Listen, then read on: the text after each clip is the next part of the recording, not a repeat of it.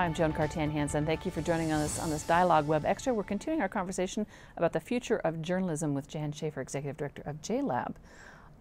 You have the book Rules of the Road that you can find on the website, or you can buy the book, or you can download, like I did, the PDF. And there are some ethical takeaways you have in the book, and I want to talk to you a couple about them. One of them is the anonymous posting response, because we have papers in Idaho that you can, as an anonymous, just post a comment on the, and there's no name attached, and then others that require that name. Right. How do you feel about that? Well, what we hear from people is that if it's totally anonymous, the civil discourse kind of goes in the gutter, and it's not very pleasant. And it actually, I think, turns off your community to looking at your website and really participating in a healthy way. So I think some degree of either moderation or identification really helps with ensuring that the kind of environment you're presenting to your community is one in which they might want to participate in discussing issues. So that can happen by either registering, having a valid email, requiring use of full names, or just, pre-reviewing all comments before they're posted, which takes a little labor and manpower to do. It does take a little bit of time. You have to keep track of that. That's something we do on our site. You're not allowed to just drop a bomb and walk away. You have to check it. But it is an interesting debate, because some of those comments are just cruel. They're cruel. And they're not helpful. Mean. And they often unfairly target different groups or people, and it's awful. But the papers who do it say, well, we don't want to be the ones in the middle of the conversation. We want the conversation to be just so that they backed off. Well, I personally don't think that's responsible. I mean, I think you need to guide the conversation.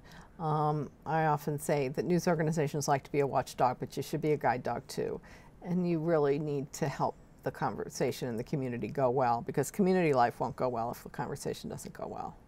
One of the other comments and questions we had as a Facebook question was on about Twitter, that said news events can unravel themselves in real time on sites like Twitter, but with any breaking story, it's easy to make mistakes. What do you tell editors and reporters for these digital news services about the ethics of covering breaking news? This is where transparency comes in, and I think a lot of these sites are learning to say, look, we heard there's an accident at wherever, 3rd and Main, and what do you know about it? This is what we've been told. We're trying to confirm it. I mean, you really end up reaching out to your audience sometimes for information. On a more national story, you just have to let people know, that it's an incremental breaking news story, and here's what we know now, it's unconfirmed, or, Have we as a viewing audience become more accepting of the hazards that come with a breaking news story? Because it used to, a breaking story would break, and then I'd get the information, I'd go off, and then I'd research it, I'd confirm it, and then I would take my story and put it on the newscast that night. So there was time to get the details. You don't have that anymore. It's on your Twitter feed. It's going just like that. Right. And mistakes can be really serious. Mistakes are serious. I mean, a lot of people have been declared dead who are still living. And better that than the other way around. Right. And I think the public is getting a little savvier about it. I'm sure they get impatient with it sometimes, but I don't think it's going to change. And I think this is where a certain element of media literacy comes in, as the public learns who to trust and what was an honest mistake, and how fast you can correct it once you figure out what's accurate. And the other question we had come online was about social media. What advice do you have for an online service that's already on the web? How do they use social media? Well, we have an excellent learning module in social media, in which the founder of Oakland Local out in Oakland, California, really launched her site with a social media campaign in which she got all of her friends at a certain point in time to tweet and put on their Facebook comments about the site, and it was really very orchestrated. And she got that site up and running with more attention and momentum than anything I've seen. So it's very powerful as an outreach tool to let people know quickly what's going on. It's also a very powerful tool to listen to the community and understand what stories you may need to be focusing on, because that's what people are talking about, or that's what's trending, as they say, on social media.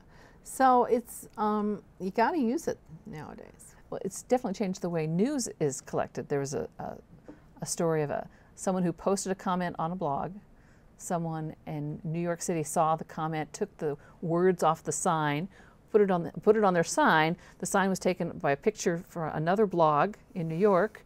Then that got enough publicity that it made the national news. Right. So the story existed entirely in cyberspace until one person put it on a sign, a cardboard sign, and put it up. I know. The ability to go viral is astonishing, and you know, you got to be aware of that too. But you got to cover it as a reporter. I mean, you have to know when that's happening. So it's a lot to ask. And as we wrap up this Web Extra, what advice do you have? We'll take both sides. For someone who's starting a website and they're worried about the ethical lines, what advice do you have? And then we'll flip the other side, what you want for viewers or readers, what they should know. I think for a startup, you just follow your gut. You know when it feels good or when it feels bad, or whether you want to confront someone in a store and you can have a good explanation for a decision that you made. You can stand by that decision. I think consistency is important as well. You know, decide you're not going to report anything less than a felony, then you need to stick with that. I think, you know, your gut tells you a lot. And if you're someone who's hunting around and reading it, what advice do you have for them? I think, you know, actually I'd offer some of the same advice, that your gut will also tell you whether something's ringing true to you or whether something's just silly and it doesn't sound right. And you know, if that happens too much on a site, go to another site. I mean, I think you really don't need to waste your time on something that, you know, you want information. People share information as part of community, and a lot of news, I think the recent Pew study came out saying a lot of news is shared by word of mouth. So, you know, if you want to be talking about it to your friends, you want to be sure you have good information. And that hasn't changed. No. That's still the same. Yeah.